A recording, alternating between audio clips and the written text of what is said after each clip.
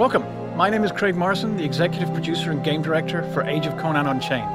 Today we are going to take a look at the new adventure pack, the Savage Coast of Turan.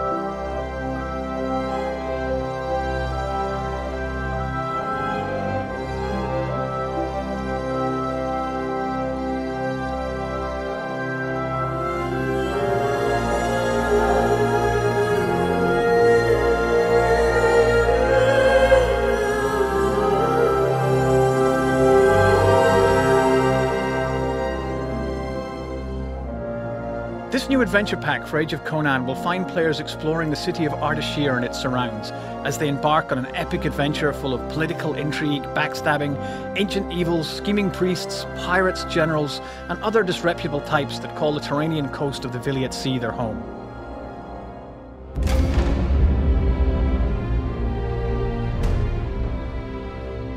Players will get to meet up with two of Conan's old allies, Artus and Elishan, who you might have seen in the new Conan the Barbarian movie, and catch up with them some 20 years on. Conan, now king of Aquilonia, has dispatched you to Turan to aid his old friends.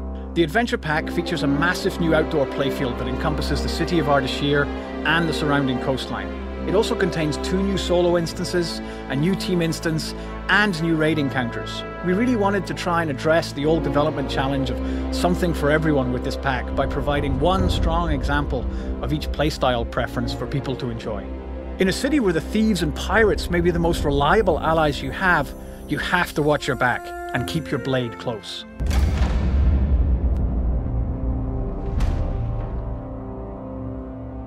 Dead Man's Hand is a huge dynamic instance that scales to your level for players between levels 50 and 80.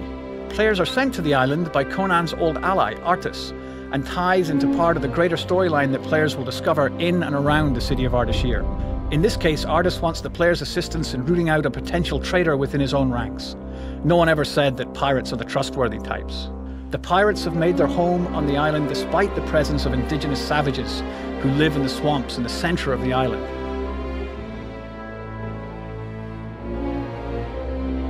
These dangerous primitives have some strange rituals and are a constant threat to the pirate encampments. The island has a fantastic visual diversity. Despite the almost tropical location, the skies are blackened by the almost constant ash cloud that belches out from the volcano on the island. This also means that there are thermal springs that create dangerously hot geysers in the arid rock valley that sits beyond the main pirate encampment. You could almost think of this location as being the proverbial brooding, moody, darker older brother of the starter zone in Tortage.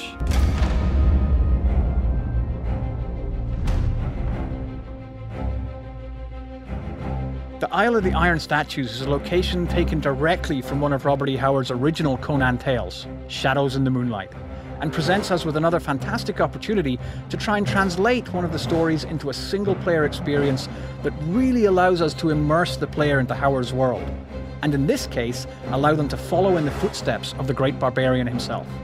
The original tale concerns Conan escaping to a remote island in the Viliat Sea, where he encounters the Red Brotherhood, a strange, skulking creature, and mysterious iron statues. Over 20 years have passed since Conan first faced those dangers on that island, so all is not as it was in his younger days.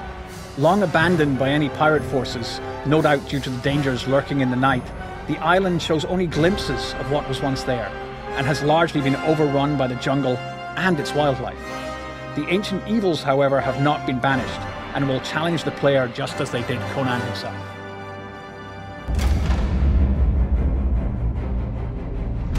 Fort Ardashir is clearly visible when you first visit the city, and dominates the right side of the bay that leads out into the Viliat Sea beyond.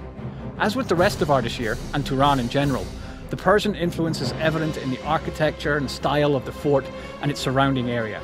The ornate pillars, domes, and the walls of the castle create an imposing setting. This is clearly a fortress of a powerful military force.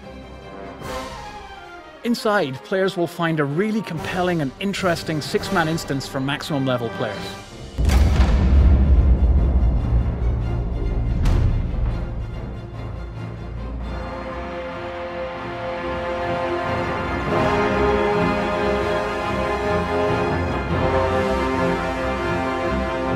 This new raid instance offers 3 fantastic new raid boss fights for those who have completed Tier 3 and want to bridge the jump to Tier 4 raiding. Players will have heard about the mysterious priests of Erlik while adventuring in and around Ardashir, and might have heard the hints of something sinister going on within the halls of the magnificent Temple of Erlik. Players venture into the halls of the temple on a quest to discover what ancient evil the priests have been dealing with in return for their power.